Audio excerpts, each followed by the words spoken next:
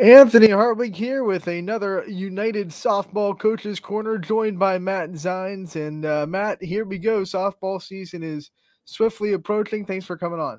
Yeah, we appreciate you having us. We appreciate everything you do, Anthony. I know we talked a little bit at the Gilmore districts last year and how much we appreciate not only what you do, but what YSN does for United. Before we go into this season and everything that you expect out of this year, I want to kind of reflect on the end of last year. We didn't really get an exit interview after the season was over. When you look at how last year ended and some of the things this team was able to accomplish, what are some things that you took away from last year that you're taking into this season? Overall, we were happy with our season last year, but when you take a beating like Gilmore gave us at the end of the season, it leaves a pretty sour taste in your mouth. We won our first sectional championship, but you get that taste and you want more, and that's not the way we wanted to end. And we are a much better team than we showed in that last game. I mean, hats off to Gilmore. They're an unbelievable team, and they're loaded again this year. But I think that kind of motivated some of our younger girls.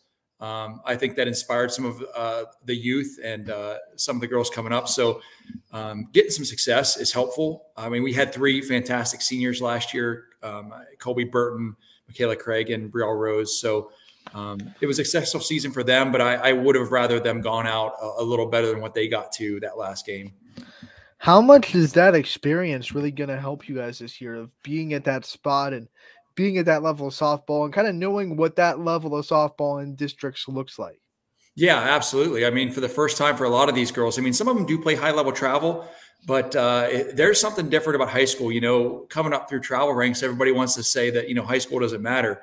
But I'm telling you, every high level girl I know that plays travel, they put a lot of emphasis on high school season.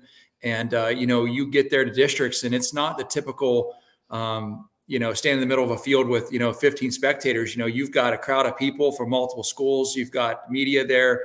They play the national anthem. They say your name. It's a great experience, and it shows what is accomplishable. It shows it's definitely a big goal for, I think, a lot of United girls. Now they got to go see that. So that really helps us build the program and tell everybody, you can get there. When you get there, it is special. As we start talking about this season and the things that you think the Eagles can do, let's go over your roster first. All the players that are coming back, some of the standouts that are coming back, but then also some of the new faces that are going to be taking the field for you guys this season. Yeah, we're pretty lucky.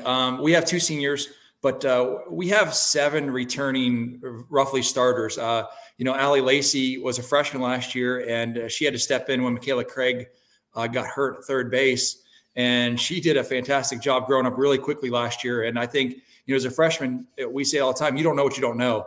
And she learned real quick that, to play at that high level, especially when you get to sectionals and districts, the pitchers, they're not throwing 50, they're throwing 60 with movement. Everybody hits hard. The game moves fast. It's not a 1 base thing. It's a 2-3 base thing.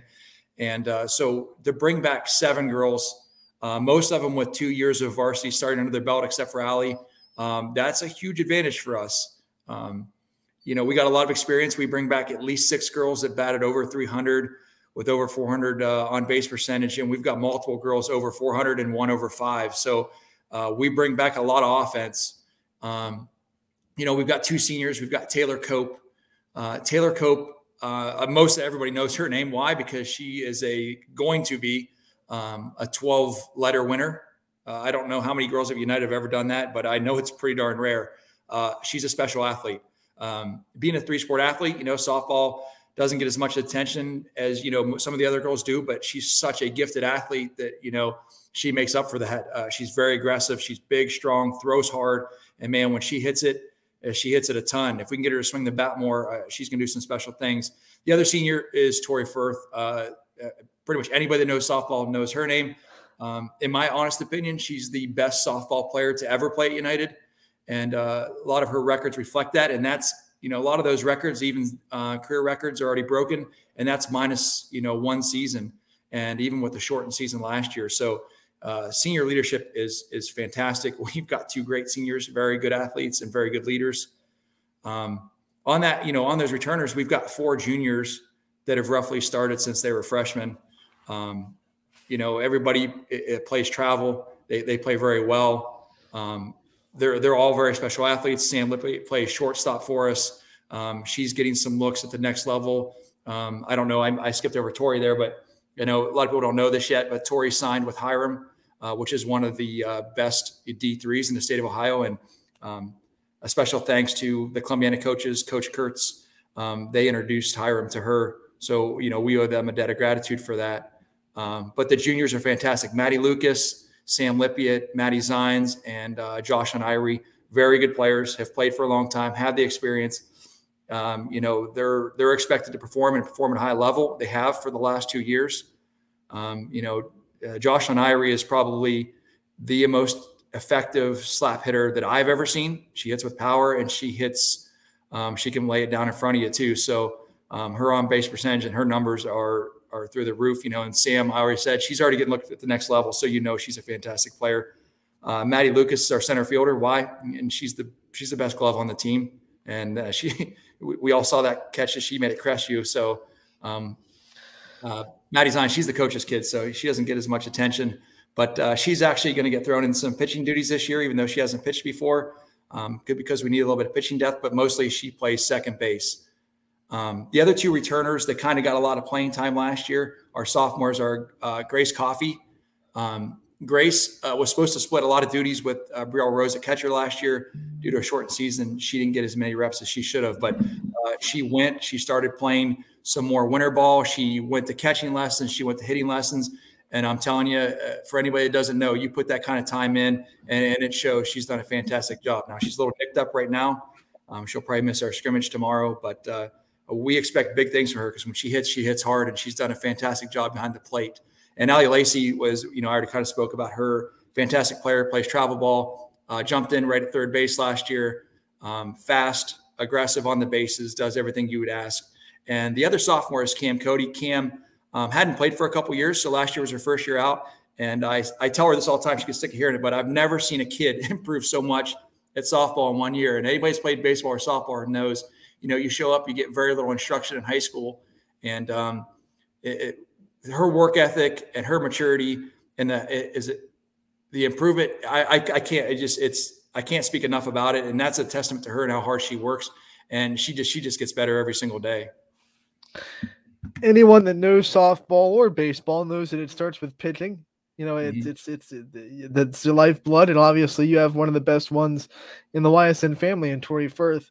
This is going to be a scary question to everyone that has to play you guys, especially in that conference. But how has she improved? What kind of things has she grown in from year to year? Because the great players find ways to better themselves. So Tori had a great season last year. What has she done in the offseason and now gearing up for this year that you think she has improved on? Well, yeah. I mean, obviously she was one of the better pitchers last year. Her numbers reflect that. I mean, what a lot of people don't understand was last year she had labrum surgery right before the season. Her numbers were extremely limited. And right now on the radar, she's a good 5 to 6 mile an hour faster than last year. The play at the top level, it's you've got to throw more than fastballs. So not only is she 5 or 6 miles faster, but she's developed a really nice off-speed pitch, a nice changeup, which we challenged her as a coaching staff. Like we need that off-speed to beat the teams that we want to beat. We have to have off-speed. We just can't dominate with the fastball. And she's put a ton of work in pitching over the offseason to develop that. She's got a couple new movement pitches she works really hard on, but overall she just throws harder and she hits her spots better. And we ask her to be that leader. You're the best softball player that's ever come through here. You need to be the best leader too. And now you're the senior, and it's all on you. You didn't ask for it, but and nobody really does. And she has. We've got a lot of great leaders on this team, and she's one of them. And I think the freshmen will tell you they do a good job of helping the freshmen and being positive with them. But Tori is improved. Why? Because she puts in a ton of work. All right. So you talked about her leadership and what you're going to be asking of her as a leader. Who are some other players that you think are going to step into a big leadership role this season that you're going to lean on the field to kind of be that second coach? I would say, from what I've seen, I've been really impressed with a couple of the juniors that are stepping up and being more vocal. Sam Lippiott, I thought was a fantastic leader last year. She's very positive. And what I like about her is she really helps the underclassmen. I see her a lot in the lines, helping the girls. She's a positive leader. She wants to win. She's a shortstop, so she makes a lot of calls out there for us. She's very vocal, which is very helpful for our coaching staff. Josh and Irie, Maddie Zines, and Maddie Lucas, typically not the most vocal kids, but I've seen a big jump with them this year in being vocal on the field. Setting the practice back straight when we get a little sloppy, motivating the underclassmen, working hard. As a coaching staff, you don't always see it, but you can hear it. And I think that, the girls that have returning experience, and from hearing us beat it in their heads over and over and over again, they've stepped up. I can't just really pinpoint one because they all have. When you look at the schedule, obviously the EOAC is the first thing you're focused on. That is the first goal. You have to win the conference before you do anything else. What are you expecting out of the league this year? Obviously, Columbiana is always in there and giving you guys a battle. And then you have Lisbon, who usually hits pretty well. What do you see out of the EOAC this year as far as competition? Yeah, we start with Lisbon. They're our rival.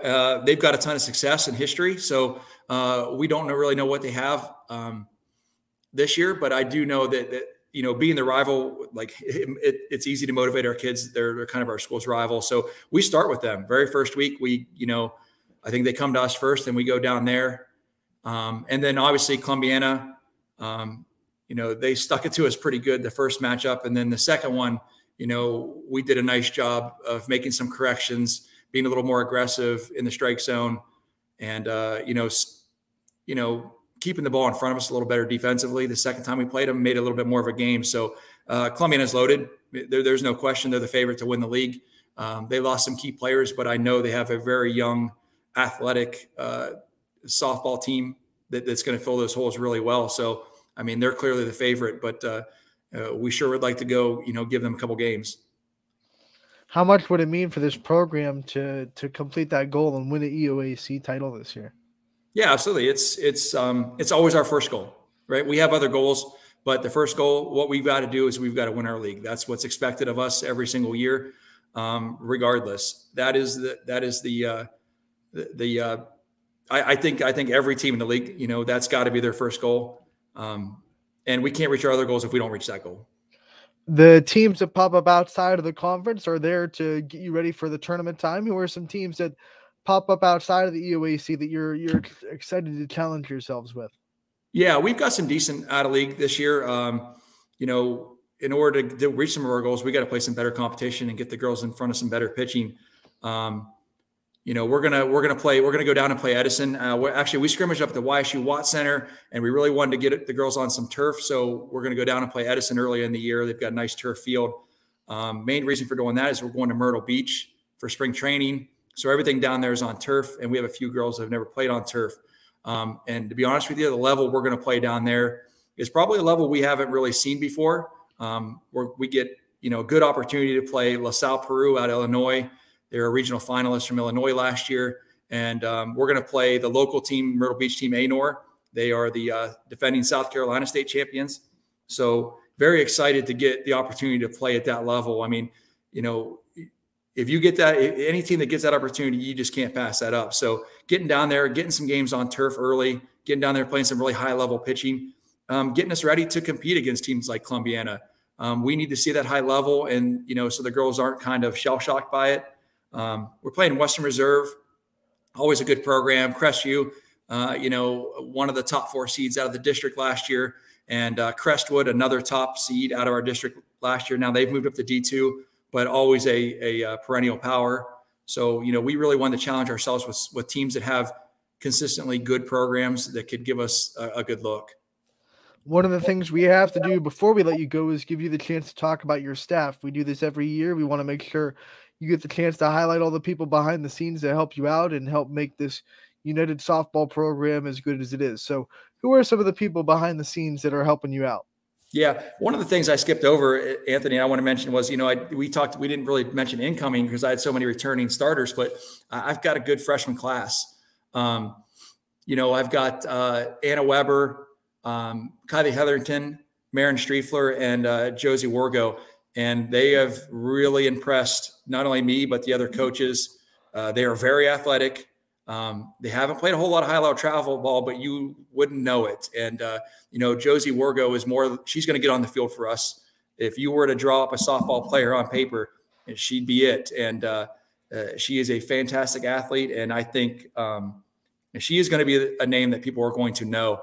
Once we get those high-level fundamentals into her, she's got all the tools. So, but one of the things we did was, Josh Sigler, he moved on to greener pastures as the AD of Beaver Local. So I wanted to find a coach that, not only knew softball at the highest level and really knew the fundamentals, but, cared as much about the girls as I did and, would help. It wanted to teach them. And that was Jen Coons. I know I mentioned her last year. She always came in and pitched live to us. She was a collegiate pitcher. So it's always nice to have somebody that can move the ball around, control it, kind of knows how to pick on batters' weaknesses and talk to them about it. So she's my assistant this year, and I can't say enough good things about her. We had a scrimmage up at the YSU Watt Center, and she was just fantastic because you never know. I've never been on the field with her. I've never coached a game with her. I was really pleasantly surprised. She does a fantastic job in practice. She's good with pitchers. She's good with catchers. And she cares so much about the kids and the community that it's a huge win for us. And, my wife, Stacy, she's the other assistant, and she is kind of like the do everything. I mean, all the paperwork, all the parent, communications, the setups, the teardowns, the mom on the team, fielding questions, talking to girls. She does so much stuff that is invaluable. I can't thank her enough. And then Coach Chris Firth, Tori's mom, she's been my scorekeeper, 10 plus years. And she's the best scorekeeper in the business. I always tell everybody the amount of statistics in the book she keeps and what she knows to give me at what times and what I need to know really helps this team go a long way. All right, Coach, as we let you get out of here, we'll give the United fans a shout out to when your first game is and when the first time they can go check out that softball team will be. Yeah, we're going to play. We're going to go up and play Liberty, the first game up in Youngstown. That's on March 25th. That's opening day for us. And then, we come right home to Lisbon on Monday. So our community is fantastic. I don't think I need to tell you that. We have one of the best softball fan bases there is. And they line the fields and they love our softball here and we love them back. So our girls are, especially the freshmen, I told him, I said, it's a different experience when you've got that many people there to see you and you're up to bat. It's a great feeling. And I can't wait for the girls to experience it. It'll be a busy day for Taylor Cope fans. They can go watch her play her first softball game. And then that night she'll be down at YSU participating in the YSN All-Star game for basketball. So yeah, busy day. Fans, it's going to be a busy day. Coach, thank you so much for the time and coming on to join us today. We thank you for, like I said, the time. Good luck this season, and we hope to talk to you again real soon. Yeah, thanks, Anthony. Appreciate it.